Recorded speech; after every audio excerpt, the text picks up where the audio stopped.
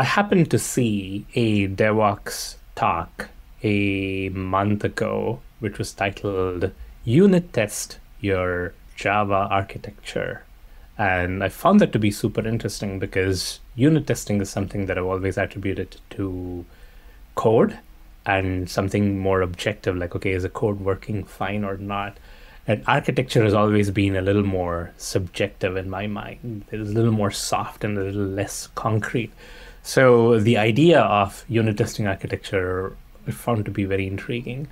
So I listened to this talk by Roland Weisleder. Did I get that right? Yeah, perfect. All right, awesome.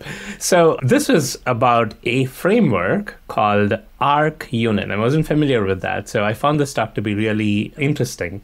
I will paste a link to this talk in this description so that you can check it out. And I reached out to Roland and asked him if he would be, interested in sharing some of his experiences with ArchUnit to us. And Roland was kind enough to agree. So I have with us Roland. Hi, Roland. How are you doing? Hi, I'm fine. How are you? I am doing very well, too. Really excited to have you with us. I wanted to start out our conversation by asking you about how you got into ArchUnit. Like, what was there a specific problem that you were trying to solve, and you went, okay, let's explore what are the options available, and you landed on ArchUnit, or did you look at ArchUnit and try to see, where it would fit? Like, can you talk about your journey of how you discovered ArchUnit? That's a good question, actually, because the first, I think I discovered ArchUnit after the first beta release, maybe. That is maybe 7-8 years ago. And I think I found it somewhere on Twitter or GitHub or somewhere. And I thought, this looks like simple framework to first to test your Java architecture, but also to query your Java code like you would use the Java Reflection API. And the idea to query your Java code with an API that is basically like the Java Reflection API was, wow, that's cool. And I'm not really sure if I need it right now to test my Java code, but it came always again over several years, and I started to integrate it in nearly every project I used. And interesting. It's still fascinating me that you can analyze your Java code with a simple Java library. So you've been using this for like 7 years, which is quite a lot. Yeah, from time to time. I'm not really sure if it's really 7 years old, but the beta phase from 0.4 and 0.5 and so on was really long, and I think just last year in summer they released the first 1.0.0 release. So they're finally at the point where they say this is how it should work and how you should work with it. Okay. Have you had any experience working on ArchUnit, or are you primarily like a user of it? I'm primarily a user of ArchUnit, but I also contributed some changes or enhancement to that. For example, that you can query the new Java records with ArchUnit that came with Java 14, I think, and some small enhancements and bug fixes. Interesting. But most of the time I'm ArchUnit user, and I like to talk and share about ArchUnit, but to show other people how great this library actually is. Okay, I think that's a good segue into looking at what ArchUnit is. Like, and folks in the audience are probably interested. Like, what can it do? Again, testing architecture seems like a very vague thing. So maybe we can start, like, if you could talk about what is ArchUnit and why would somebody want to consider using ArchUnit for their Java projects? Firstly, ArchUnit itself defines itself as a small free Java library to unit test your architecture, like I said in my conference talk title.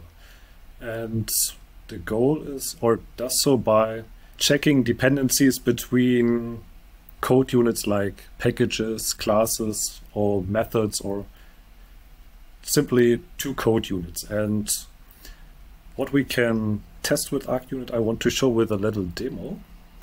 For that, I created a small example. For this example, I used the Spring Pet Clinic. For those who are not familiar with that, it's a simple example application to demonstrate how to use Spring Boot and how to build web applications with Spring Boot. And in this application, we have two distinct modules: the owner, the pet owner, and his pets, and the vet who works at this pet clinic. And when we open the package, we, for example, see that we have several controllers that accept the HTTP requests, and we have something that maybe look like JPA entities or repositories to interact with the database. So this looks like a typical layered architecture where we have the controller on top, and we go down to some business layer and down to the database. And the first thing is, when we open the package and we see actually what is the controller. It looks like every class that ends with controller. And if we go deeper in this class, we see it's actually annotated with the controller annotation from Spring. And for example, to make these classes easy to discover, we can say all our controllers that are annotated with this annotation should also have a name that contains controller. And with ArchUnit, we can now define this in a simple unit test. It looks like, if you're familiar with JUnit, it looks a bit like a JUnit test, but instead it has an arc test annotation. And arc rule definition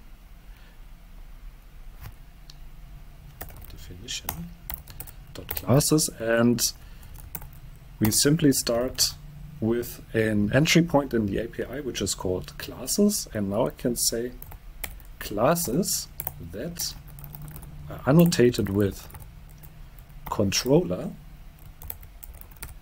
should have name ending with controller. This is basically our first ArchUnit test, what we can use. Query single classes and look if they are defined in the way we want them to be defined. And I can now use my IDE and say run the demo ArchUnit tests. And after a couple of milliseconds,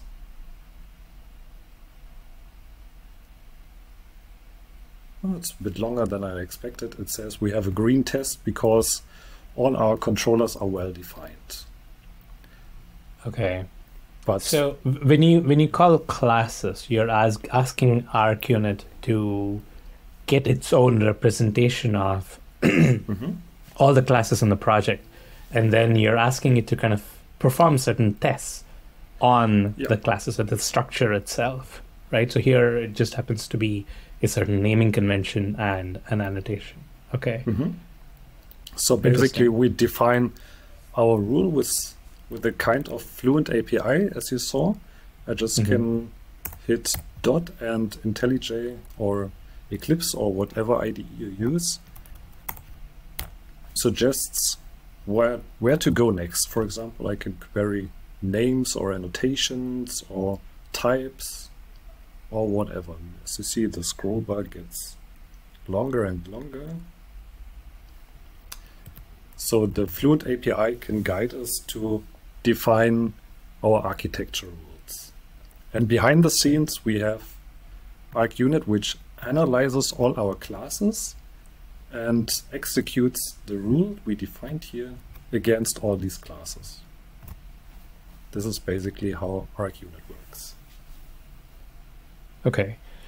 The first reaction that I had when you were demoing this was, this seems more like a linting rule rather than an architecture rule. Because here what you're doing is you're saying, here are rules for my syntax and how things need to be, as opposed to architecture, which is more of like interconnection between different parts of your application. And that's where you gave the second demo, which was about having these different classes call each other. And to be honest, that was where the power of ArchUnit really struck me. It was like, okay, you can establish rules about what part of your code needs to be able to call or should not call what other parts of your code. And can you talk about, it's kind of like it's a spectrum, right? So this seems like a lint rule which is localized to a certain point, which is not so much architecture, I would argue, as opposed to this other example, which is architecture. Do you agree? Yeah, of course, because we can define a very broad range of architecture rules here, which are maybe just rules, maybe these are really about the architecture. But most of the time I use ArchUnit to validate the structure of the code itself. May it be the architecture, how different modules interact with, or just how these classes are really structured. To show your audience the second test you mentioned, I opened another class with some architecture tests that I prepared, and here I defined a rule to test the dependencies between several modules. For example, that I can say the owner and the vet, these two domain modules should not interact with each other. This I could define like classes that reside in a package called something.owner.something should not depend on classes reside in a package something.vet.something, and also the other way around, so that I can test how these packages or modules depend on each other, or that they do not depend on each other.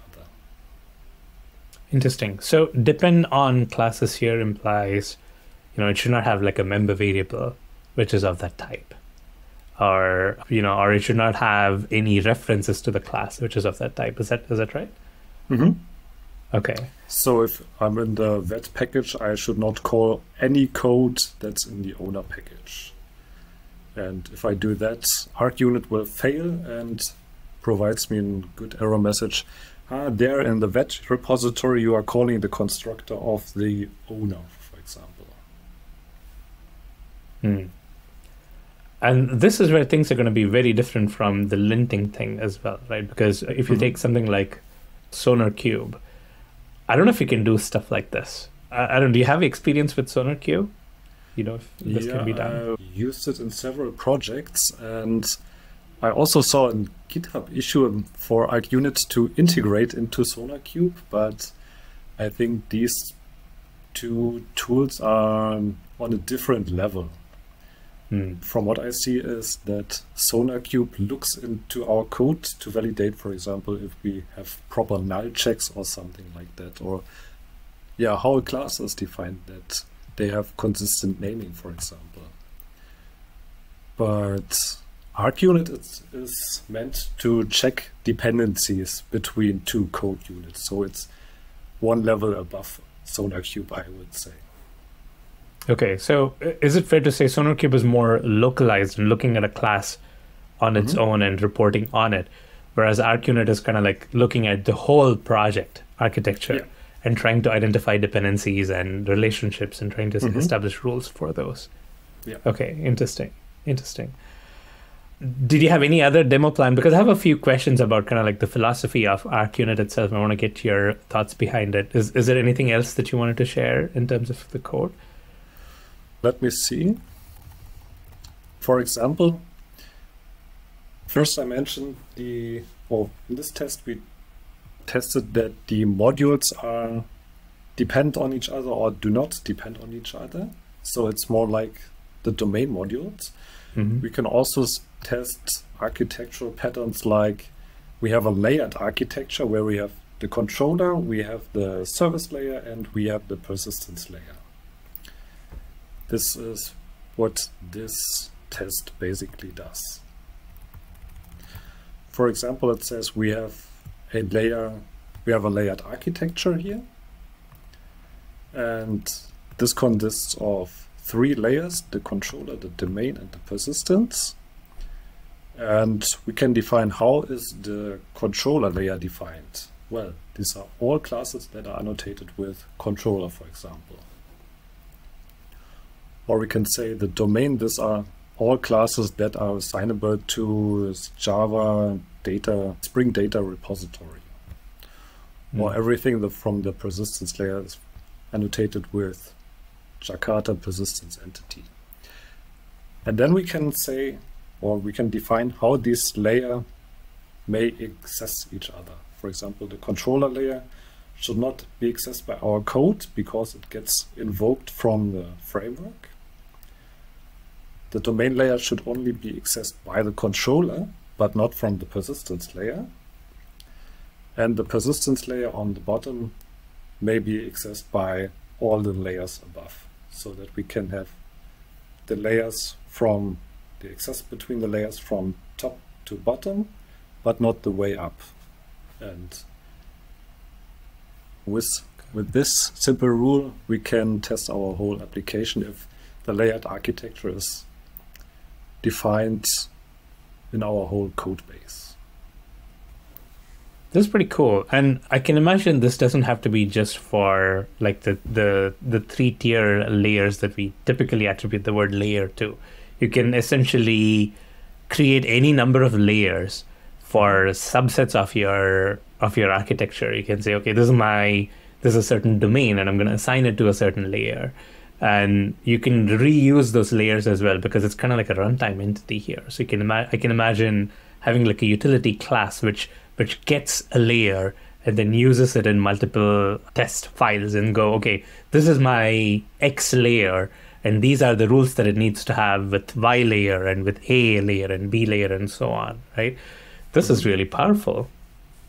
Can you talk about what are some rules that you typically tend to add in your Java projects when you use something like ArchUnit?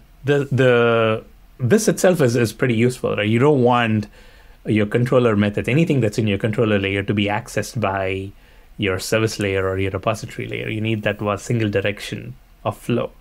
But apart from this, like, what are some common rules that you see generally applying to your projects using ArchUnit? If I put both of these tests back to the screen, from what I see, what I typically add to project is one of those 2 rules, either that I check the dependencies between modules or that I check the dependencies between layers. Because most of the project I saw is that at least some architectural separation is also done on the build management level. So if we have, for example, a Maven project, then sometimes these Maven modules are also built on domain-specific modules, and in one or in each module I would test if these layers are correctly defined.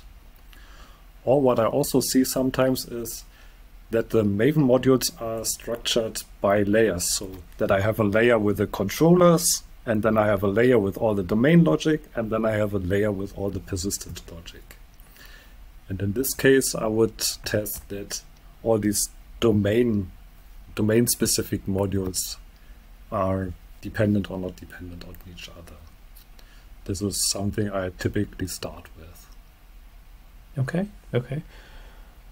What do you think about, like, so the way I'm understanding this is, when you use the word architecture, you usually mean this kind of like interplay of different modules perhaps different microservices to form an overall system, right? When you bring ArchUnit into the picture, you're not so much testing the interplay between different runtime entities. It is more of the architecture given one runtime entity, like given one microservice or given one code base, really, whether it could translate to, one or more runtime instances. Is that fair? Like you're not looking at it at like a whole system level. It is given a component of the system which translates to a code base. This evaluates rules of architecture for that unit. Is that fair?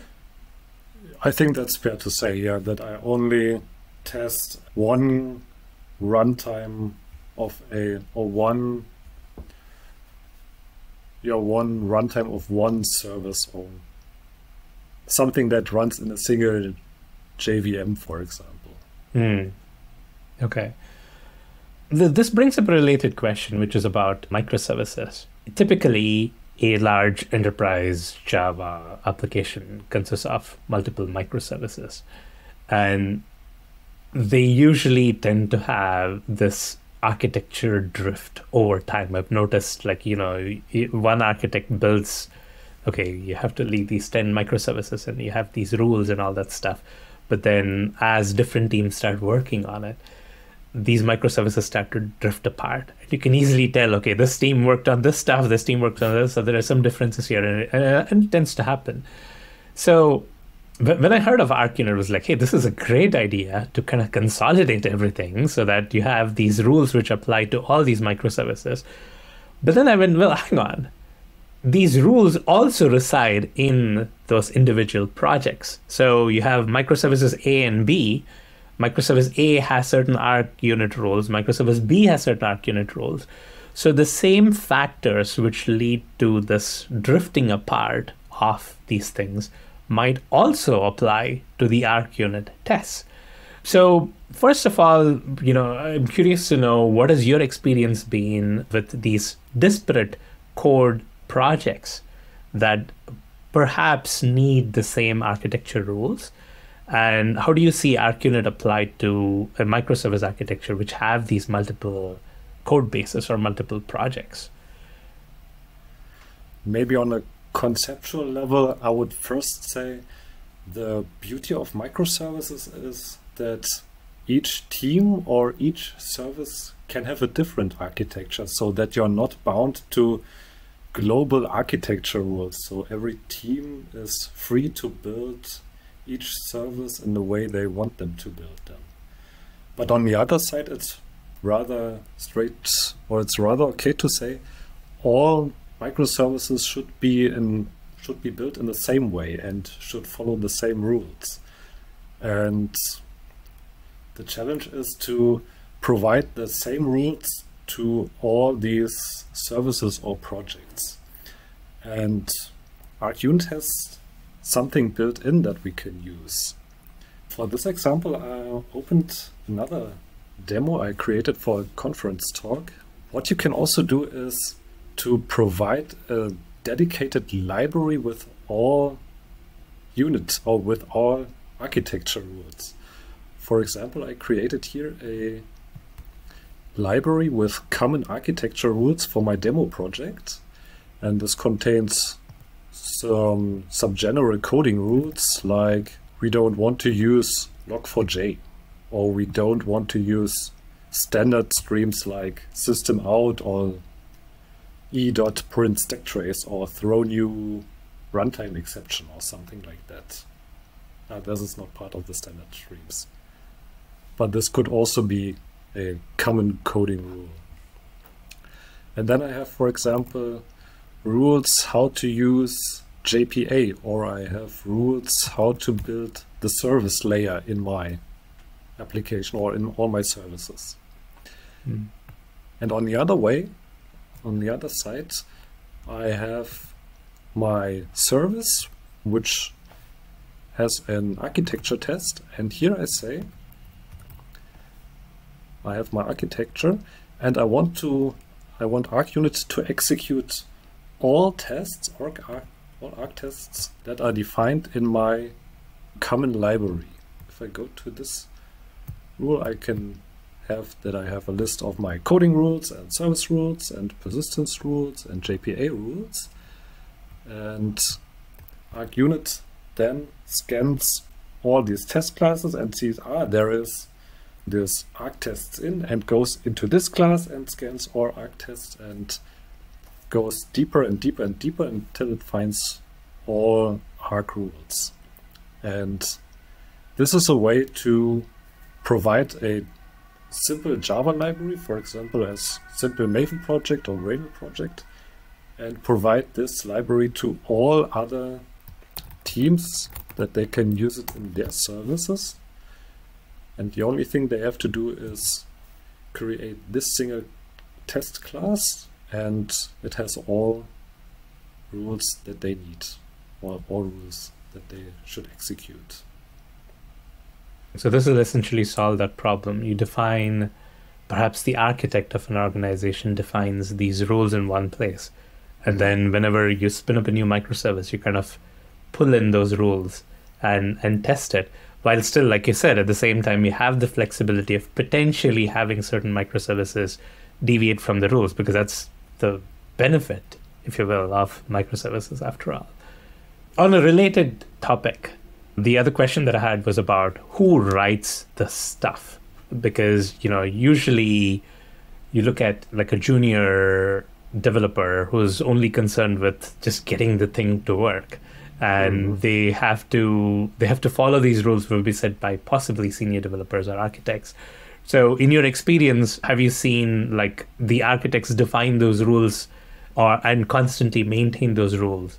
And then these projects pull in the rules and then apply it, so that whenever like other developers or perhaps somebody who is not aware of those rules break them, it kind of catches it right away so that it doesn't leak into the code base. Like, how do you see people working on these rules versus applying those rules?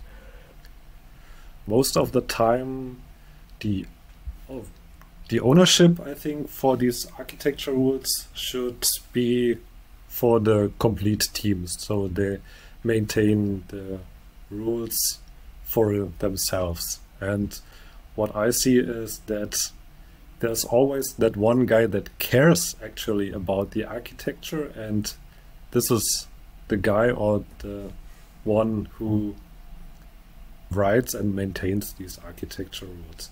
And most of the time I am that guy in the project. Nice. I hope you don't get a lot of hate for it, because tests breaking is always a painful process for developers. It's like, yeah, I got the code working, but still my test fails because of some rules. Like, it can potentially be painful, but it's for the greater good, as they say. Yeah. Another question that I had was about these, if I think back to my experience, maybe 10 years back, people were a lot more serious about architecture, I think, than they are today. There used to be this big formal process of like, you got to make everything right, because code bases tend to live for a long time. And there was this, people were okay with that investment to architecture, to consistency and all that.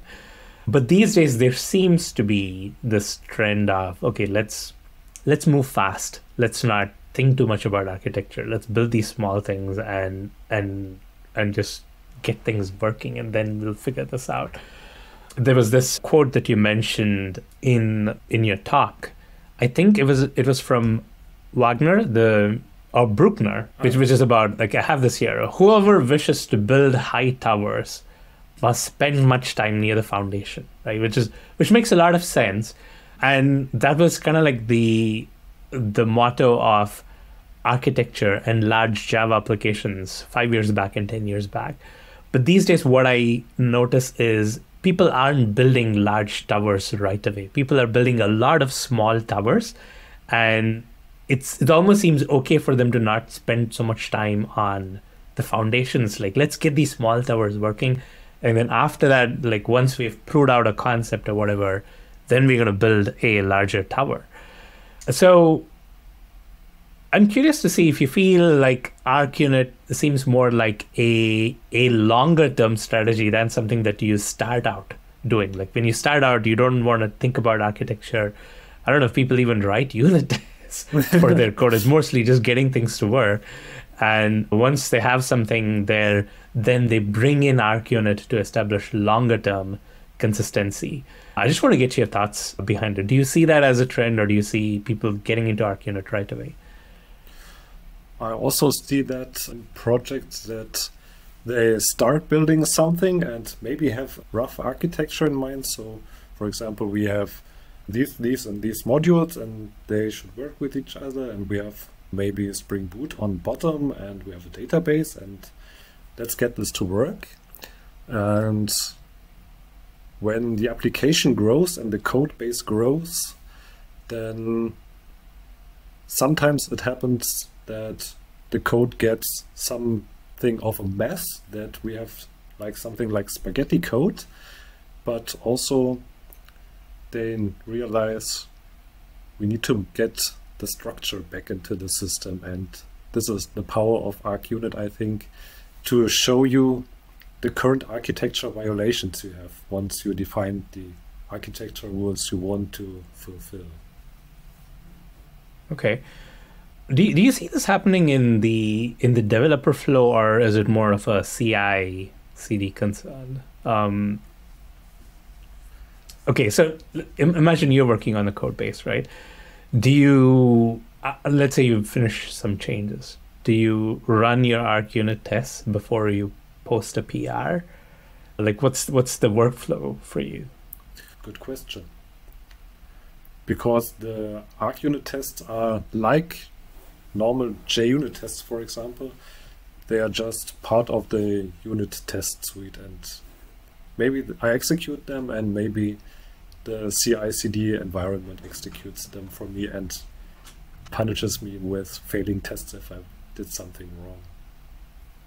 Yeah, you wouldn't know related tests as well, because unlike unit tests, which is localized, with ArchUnit tests you never know, right? You might make a change in your module which might break a rule which is somewhere else, right? There isn't like a one-to-one mapping between a piece of code and an ArchUnit test. So I guess you would have to run everything. So I guess CI is probably like a safer way to make sure everything runs. You might have to do your best effort in running it locally unless you want to run the whole thing. But the beauty of ArchUnit is also that it can execute these ArchUnit tests really fast, because it has to analyze all the code base only once, and the execution of the tests itself is rather quick, just like unit tests, in a couple of milliseconds. So actually it would be a good idea to execute it with all the other unit tests as well, because they are part of the unit test suite itself. So it really depends on the developer workflow. Can you talk about onboarding ArchUnit to a project? Let's say somebody is, some of our listeners are really interested in ArchUnit and they want to bring ArchUnit into a project. That can seem daunting because, anytime you bring in something like this, there are probably going to be like 100 violations on a decently sized Java project.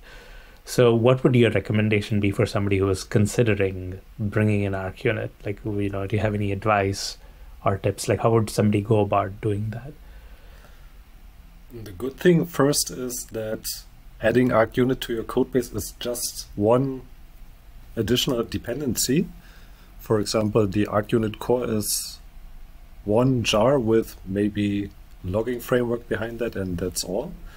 But as you say, bringing it into an established code base might lead to hundreds of violations, because the code is not always structured like the rules say so. But ArchUnit is prepared for this, and therefore I have to share my screen again. And for example, let's say we defined this architecture rule that we want that all our requests that modify our data should print some log messages, so that we can later see in the log file what was changed on which point of time.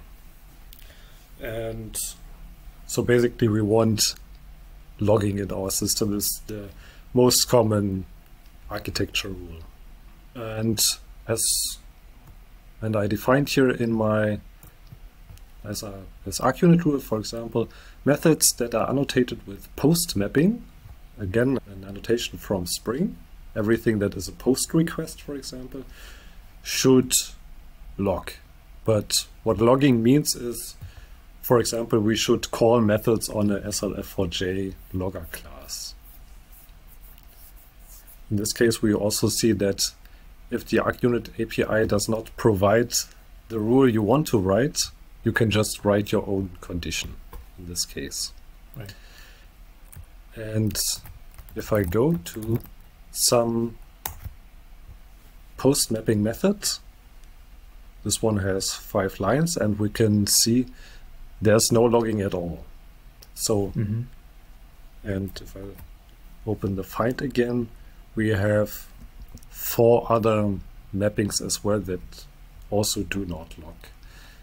So adding this rule would lead to 5 violations, and to get this unit test green, we have to fix all those violations, which is for 5 methods, it's okay and to do in maybe 5 minutes. But if we have hundreds of violations which contain several broken dependencies, it will take you 5 weeks to fix all those dependencies, for example. And the idea is ArchUnit brings a mechanism that is called freezing, that you can say, I freeze the current state of violations and say, I know these violations exist, but for the current time, I will just ignore these violations to let the test fail.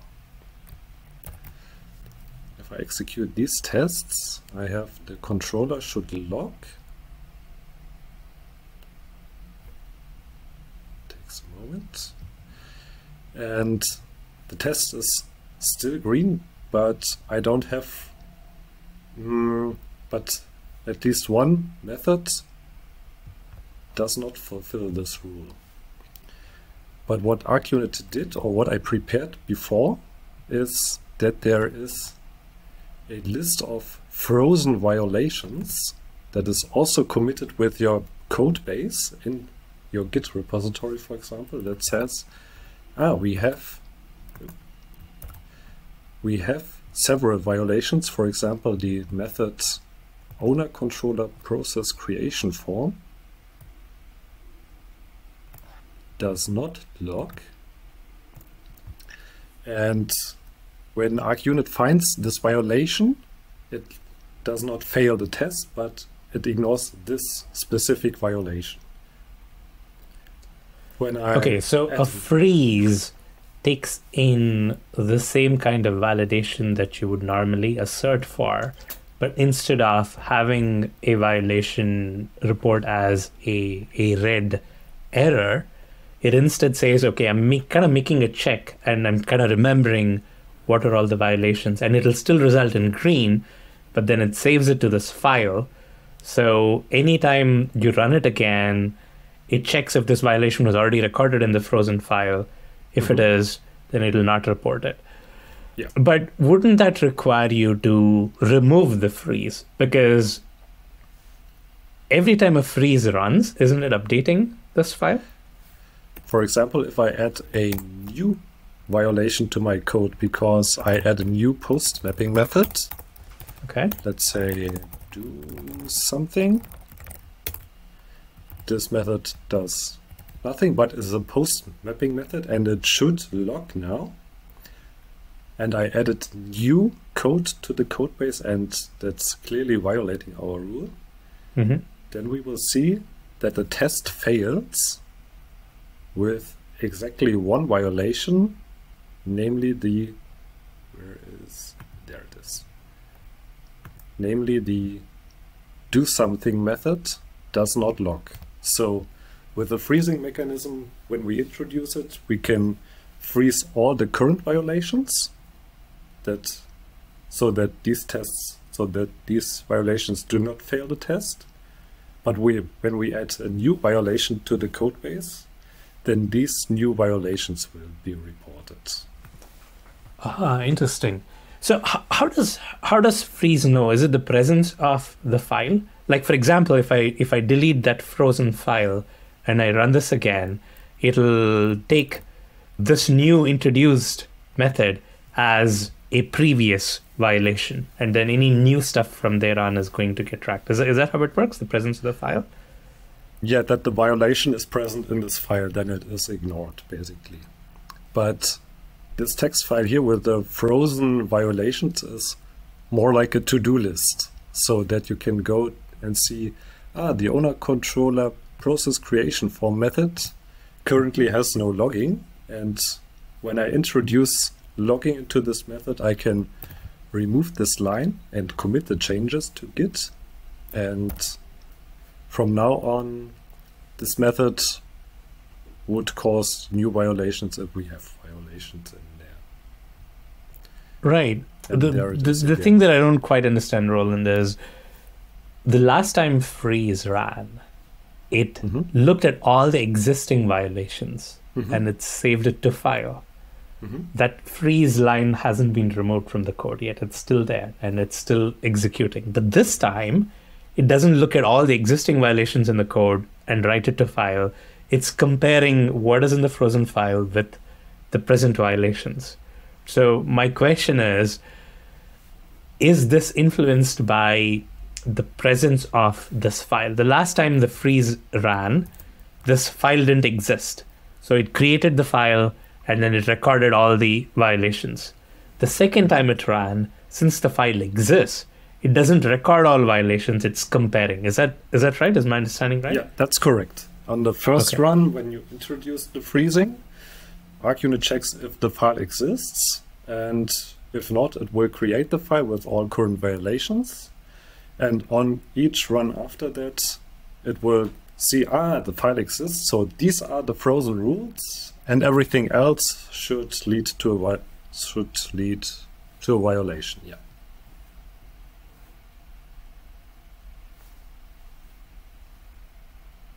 ArchUnit to a project, and there are like a gazillion violations, right? You can freeze it and then try and prevent new violations from coming up, while at the same time, like you said, this becomes a to-do list, right? You can gradually solve for it.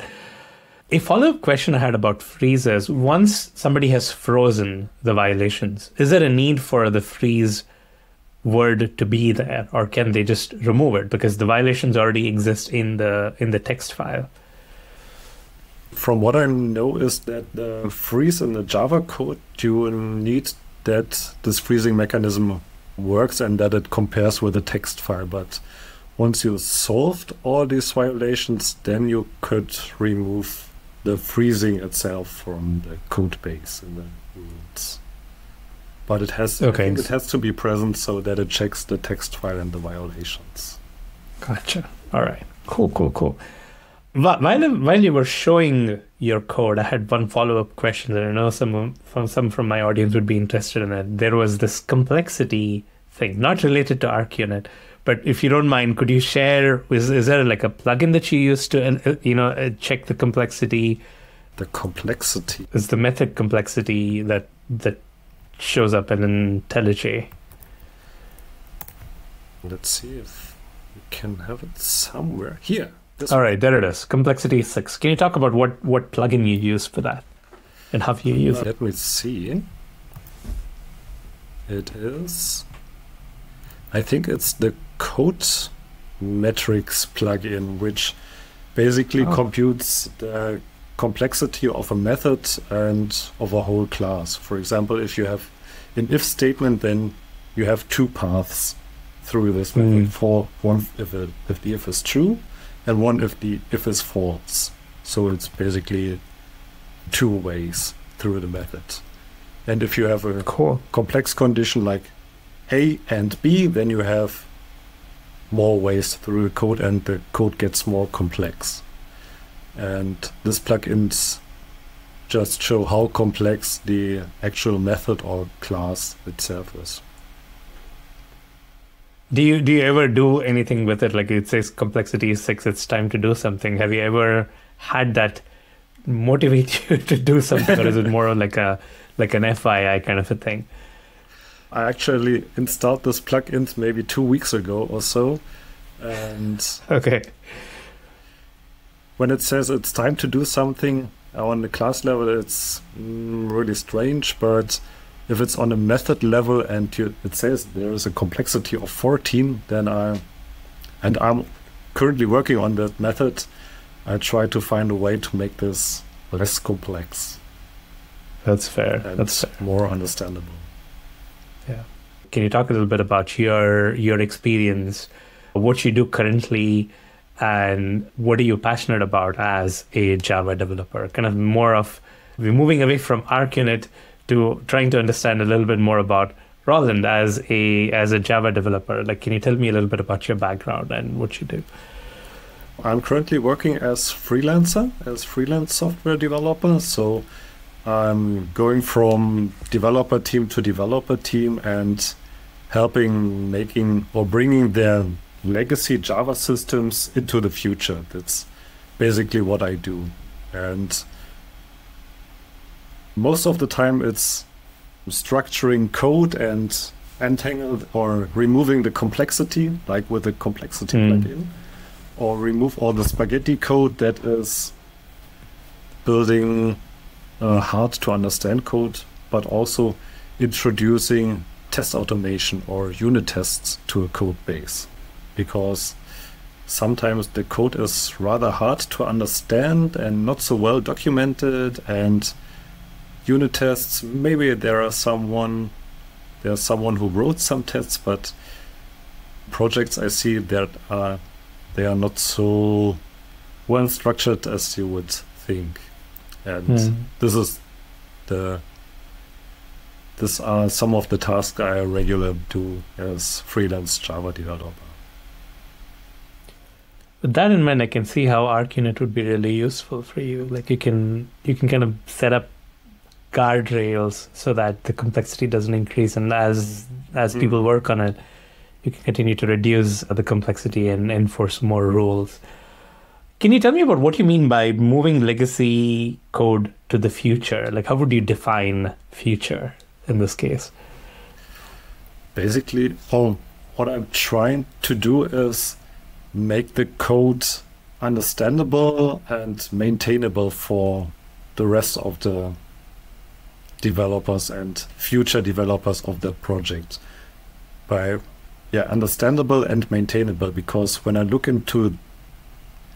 open a random class and go into a random method that is long and long and long, it's quite hard for me as someone who does not know the code base what's really going on. And I can imagine it's the same experience for other developers, and especially for junior developers who start in the project. And that's one of my main goals, to rework or work on the code base to make it more maintainable and easy to understand. And also to say, this code is so obvious that there are obviously no bugs in it. So it also involves writing tests to show that it really works like it should. Can I ask you something about freelancing itself? You tell me if you don't want to answer this, but I have always been in like a salaried 9-to-5 job. Like, I've never done freelancing. And the prospect of freelancing has always scared me, because I quite like the security of a regular paycheck. I'm curious to know if you've tried like a salaried position or a full-time position, and compared to freelancing, what do you think are the pros and cons? I'm guessing you prefer freelancing because that's what you're doing right now. I'd love to get your thoughts behind like comparing those two, especially if you've done like a full-time role before. Before I started freelancing 2 years ago, I was also in a 9-to-5 job as full-time developer, and that for more than 10 years in the same team. Wow. So okay. That's not quite common these days, I think. And the benefit of being a freelancer is that you can see different teams on different projects and different technologies, so that you can learn something new every day, I think.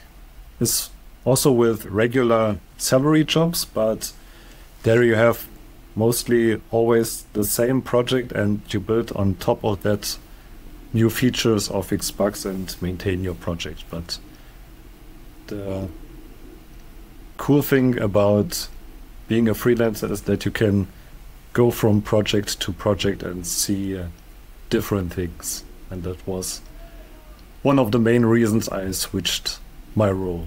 I think the maximum learning you do is when you start working on a new project, right? Like the first month or so is where your learning peaks, and then after that, you do tend to learn, but not so much. So it kind of the curve gradually flattens. How about like what do you think are the drawbacks? Because for me, honestly, I quite like the security of having like a regular job. And the thing that worries me with freelancing is like, okay, I have to keep finding the next gig. And this is true for contract work as well. It's like I have to find the next gig and I don't know where it's going to come. And there might be portions of time where I'm just searching and I don't have anything to work on. Do you feel that, or is it not a concern for you? Yeah. Finding the next project to work on I think it's the biggest challenge being a freelancer. But the beauty on the Java ecosystem is that there are so many Java projects there that looking for Java developers, so running out of projects is not so risky in this case. But I'm especially looking into projects that do not build the next new big thing, but maintaining legacy projects, which is quite a bit harder to find projects for. Right. But yeah, there should be a lot of those though, right? Yeah, legacy projects are probably more in number than building the next big thing. So especially when you say you're somebody who can clean up a lot of old stuff, people would probably welcome you because that's like a hard thing to do anyway, right? And most of the time I work in projects, I do not add so much code, but I delete very much code. Yeah. Removal of code is underrated. I think the most productive days are those where I delete 1,000 lines of Java code. Yeah. Because they are too complex and are not needed anymore. What are some other tools you use or other frameworks or libraries you use like ArchUnit, which makes it easy? Again, deleting code in a large legacy project can be a scary prospect because often it's like, at best, nothing changes, right? You're not affecting any functionality. And at worst, you've broken something significant. So people tend to go like, okay, why not risk it? Let's leave it there. You don't know what will break if you delete something. So I'm curious to know your process. How would you go about deleting code? Like, do you have tools like ArchUnit, which kind of helps you? Or is it more like, do you have a process behind it? It's basically just the features of IntelliJ that I use. So the IDE that I use from day to day, and it shows hints. This code is unused, you can delete it. And if you safe delete something, then it checks, is this method used somewhere else? And it says, oh, it's not safe to delete the method. And yeah, IntelliJ is really good in supporting my life as I'm working on legacy code. And I'm not getting paid by IntelliJ for saying that. All right. How about when you have multiple code bases, though? IntelliJ is useful when you're working on... I'm guessing legacy code would probably imply monolithic code bases most of the times, right? Because they wouldn't have modernized it to microservices. Do you see that as the common thing you work on? Like, what if you have... I think for all the drawbacks of a monolith, the call patterns are navigable, like you said, with IntelliJ. Whereas with microservices, it's hard to tell, like who is calling what, when is something being used. So do you find your work being more in the former category where, IntelliJ can potentially help you as opposed to certain modern systems where it cannot? because most of the time I'm working in such monolithic projects where everything is connected by Java API calls, so it's rather easy to use the IDE to navigate through all these call hierarchy stacks. Interesting. I have so many questions. This wasn't what I'd planned to ask, but the fact that you're working on modernizing legacy systems is very interesting, because I don't know, we as Java developers get a bad rap for being slow in terms of adopting new technologies, very conservative in terms of modernizing our stack. So you're doing something which people wouldn't normally consider as glamorous work, but it is work that needs to be done. And it's very important as well. You're kind of paving the way for more glamorous work to be done. On a related question, like, how do you see the usages of newer versions of Java? Is that a part of your modernization strategy? I keep hearing a lot of people getting stuck in the older versions of Java. Like, there are a lot of Java 8 users still. What has your experience been with Java versions? I'm currently in a project where we moved from Java 8 to Java 11 end of last year. And I saw another project where they moved this year from Java 11 to Java 17. So there's a broad range from using Java 8. And I have also a project where I'm stuck to Java 8 because of the runtime environment, up to newer Java versions. So we have a really broad range, and I would like to use the new Java features more often. How about modules, though? Is module, like, if somebody has moved past Java 9, have people started using modules so much? It didn't get a lot of good reception initially. Like, people were interested in the other features, but they weren't that excited about modularity. What has your experience been so far? I've never seen the Java module system in a real-life project so far. But I think the main goal for the Java module system was to modularize the JDK itself, and as a side effect that you can also use it for your own application. But using build tools like Maven or Gradle is normally enough in our Java projects, I would say. All right, this was very interesting. I'm actually excited to try out ArchUnit in some of my projects and see what value I can generate from it. Do you have any recommendations for any typical rules that people tend to use? Like, is there like a library of some things that, you can adopt, or is it more like each project, you figure out based on what you need? That's a typical question after my ArchUnit talks. Is there a common set of rules that I can start using? Yeah. ArchUnit itself provides very general rules itself. For example, the layered architecture I showed in the beginning, but also these general coding rules like do not use system.out.println or e.print stack trace, for example. These are some very general rules that are predefined, and there are libraries with predefined rules. The one is the JMolecules project, which has the goal that you can provide, or that you can define architectural concepts directly in your productive code.